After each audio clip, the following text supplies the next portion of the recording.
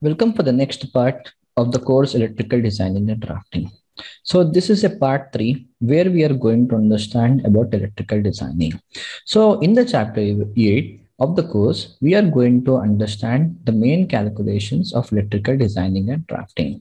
So in the first topic of this chapter, we shall see the rules and regulations from the NEC and the NBC standards. Okay, how many number of points we have to select, what type of circuit breaker we have to select, and what size of cable we have to select. Okay, so before going for the calculations, referring your architectural layout, we need to understand about the imperial system and the metric system, because different consultants are using different formats. But in electrical systems, 90% of the calculations will be in metric systems. So if you are getting any architectural layout in terms of imperial system, so we should know how to convert from imperial to the metric system. Again, after conversion, we are going to work with lighting design. Remember that lighting calculation is a very vast calculation.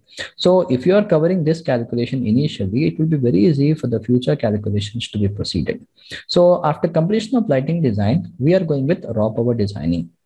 In the raw power designing, we are going to connect, or we are going to design all the heavy loads or the appliances which we are going to use in day-to-day life. Again, talking about air conditioning system.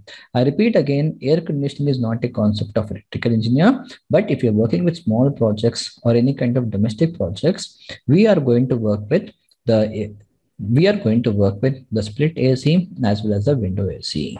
Okay, after completion of all this designing, we are going to understand about the load balancing sheet or the DB schedule.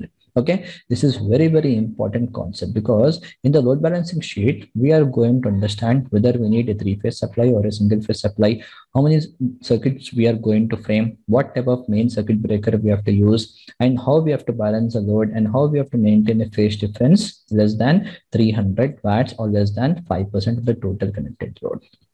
After completion of chapter 8, we are going with chapter 9. So in the chapter 9, we are going to understand about transformer.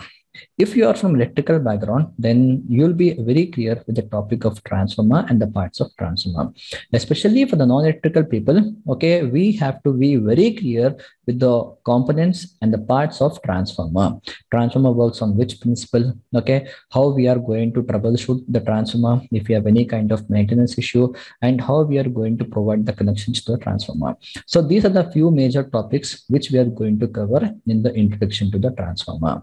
After completion of the theoretical part, we are going with calculations. So here from this chapter, whenever we are going to start any designing, okay, or whenever we are going to work with any calculation area, the first thing we are going to understand about the part as well as the equipment. Okay, so the transformer sizing is very simple, but remember that parameter selections are very important. So with respect to some 10 steps of calculations, we are going to design and we are going to justify the equipment, nothing but transformer.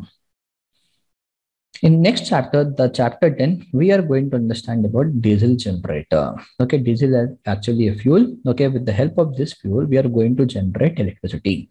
So first of all, we are going to understand the components and the parts of generator, in which case we are going to use a generator. Because when you're working with any project, the first thing is to distribute and to define the different types of loads. Like you can see, we have the total connected load. Out of total connected load, we are going to see, okay, how much amount of emergency loads we have. Again, based upon that, we are going to find out the demand factors and the diversity factors. So all those parameters we are going to understand initially. After completion of this theoretical part, we shall go with the calculation of generator. So in this topic, I am going to assume few loads with one of my previous projects. So once when you design, again, we are going to cross verify by means of justification process. After completion of this chapter, we shall go with chapter 11. In this chapter, we are going to understand about the UPS system, uninterruptible power supply. When you are working with commercial projects, or when you are working with corporate offices or any hospitals, definitely we have to provide alternate source of supply. Okay, we have basically two sources of supply in every project. Like we have a transformer supply, we have a generator supply. But when you're working with sensitive devices, like something like medical equipments or any kind of IT sectors, so definitely we have to provide the UPS system also, because the sensitive devices, okay, will not tolerate even if there is any kind of interruption, even for a fraction of a second. So As a design engineer, it will be our responsibility to calculate the size of UPS. So before going for the calculation, first we shall go with the introduction part, where we are going to understand the parts of UPS system and the block diagram of UPS system. After completion of theoretical part, we shall go with calculation of UPS and the calculation of battery sizing based upon the backup hour. Because in the battery sizing, we have got two areas. One is with respect to the maintenance battery and one is with respect to the dry battery.